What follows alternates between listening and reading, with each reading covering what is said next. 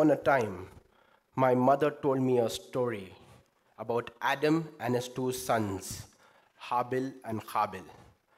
Qabil was very jealous of Habil, and in a fit of anger, he killed him. After killing, Qabil did not know what to do with his brother's dead body. While he was thinking, he saw a crow hole in the ground and bury another crow. Qabil started to think that he even could not think like a crow. He followed the example of a crow and buried his brother. Years later, I realized that this was biomimicry. This story reflects one of the first concepts of biomimicry, observing nature and solving problems. One day I went to my son's school to pick him up, and I saw him playing with something very, very unusual. It was the sycamore seed pot. If you throw the sycamore seed pot into the air, it goes round and round and round and falls like this. During the autumn season, it looks very awesome and looks very beautiful to see all the seed pods falling down. When I closely observed the seed pot, I started to think that I have seen this design somewhere. It was the design of a ceiling fan. It was a sycamore seed pod which actually inspired the design of a ceiling fan.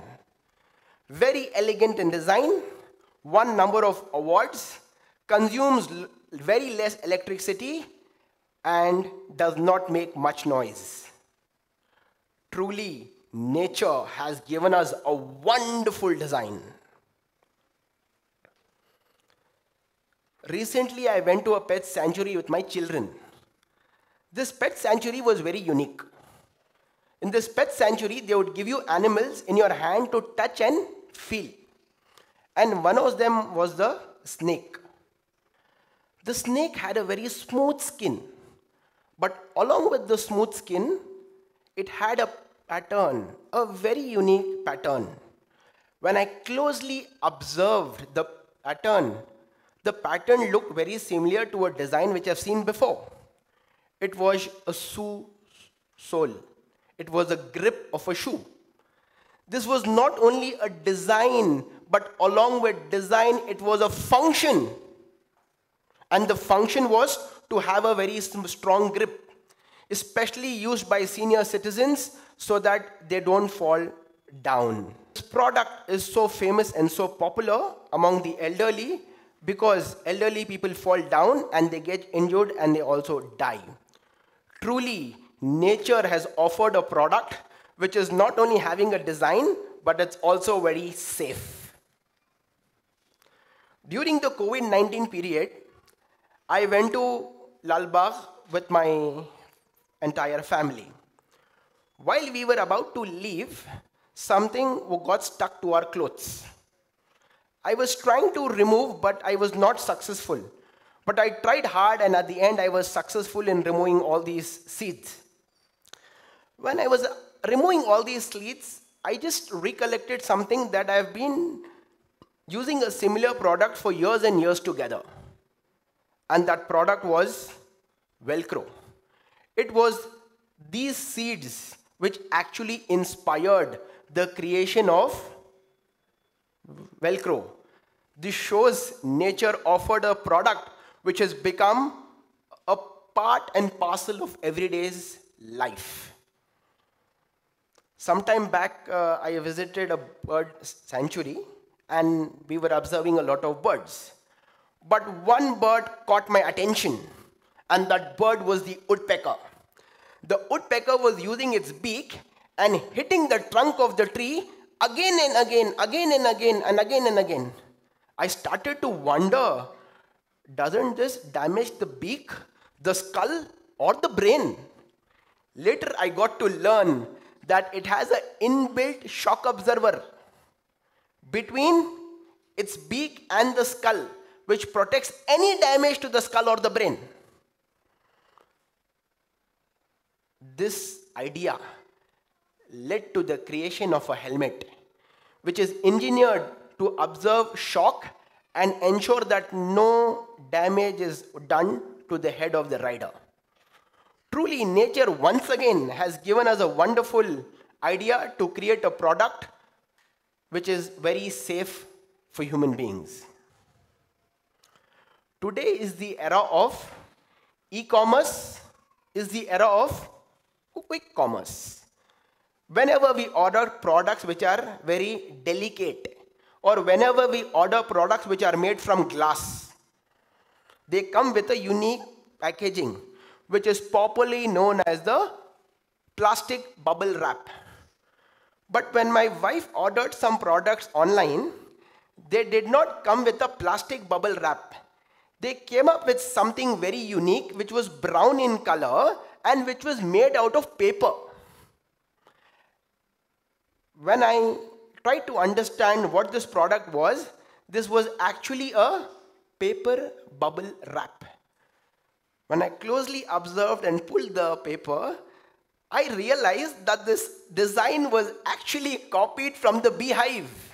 It was the beehive which actually inspired the creation of a paper bubble wrap. Not only a design, not only a product, but an eco-friendly product. This product has become so famous in the last few months that it has already started replacing the plastic bubble wrap. Nature once again has shown, once again has proved that it does not only give you design, it does not only give you products, but it gives you sustainable products. Over the years, I have been observing nature and trying to understand how nature will help me to become a better person or become a better leader. I want to share a few examples. The bee. The queen bee is the most important bee in the hive. It's not important because it controls all the other bees. It's not because it is giving orders, or it's not because it is the boss. It is because it lays eggs and ensures that the hive exists and keeps on growing. The queen bee does not work for herself. It only works for the other bees to ensure that all are alive and the hive keeps on growing and striving and honeybees keep living. The queen bee performs its role with full responsibility. What do we learn? A leader is one who serves others, not the one who demands authority or power. The ant is one of the smallest insects on the face of this earth. The ant always keeps on smelling other ants in order to ensure that it belongs to the same group, it belongs to the same colony. Every ant knows its role, whether it's the worker or the soldier or the queen. They don't interfere in the activity of other ants. They know what their role is and they perform their role accordingly with full discipline. As a leader, you should know what is your strength, what is your weakness. You should know your environment and then strategize accordingly. The goose, they fly in V formation. They form a V formation and they fly. All the birds, they honk, they shout. They don't honk and shout because of entertainment or because they want to do. They actually honk because they want to encourage the birds in front of them to keep flying. If anything happens to one bird, few other birds also go along, stay with that bird till that bird is ready to fly and then again join the group. As a leader, we need to understand, we need to keep on ensuring that people who work with us, they keep moving forward. Motivate them, encourage them, and try to solve every problem which they face. The eagle is a bird which has lot of courage. It attacks bigger animals like the sheep and the goat. Whenever there is a storm, other birds fly back or hide somewhere. But the eagle flies within the storm and uses the wind to fly higher. The eagle does not get afraid, faces every situation without fear. As a leader, we will encounter a number of problems, issues, and situations. We should never be afraid and face every situation with courage. The fifth species which I want to talk about is the camel. The camel shows us how to survive and be successful with the limited resource which we have. The camel is living in the desert, where you have scarcity of food, water, and shade. Camel stores the fat and uses the fat as energy. It also does something very interesting when it drinks water. It drinks in a lot of water so that it can live without water for a very long time. Whenever there is sun, it walks very slowly so that less energy is consumed. As a leader, we will not have all the resources at our disposal at one point of time.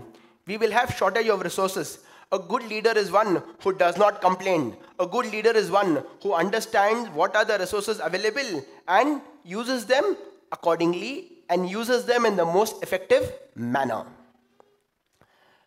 Last but not the least, the frog. The frog is an animal which lives on land, lives on water. When the frog is small, it lives in the water and it is breathing through its gills. When the frog grows and becomes an adult, it uses its lungs to breathe. The frog is an animal which adapts to every situation at any point of time. The frogs live in ponds, lakes, forests, trees, river, and many more places. The frogs can swim, can jump, and climb. We all are living in a situation, living in a time which is very vulnerable, which is very uncertain, and which is changing very fast.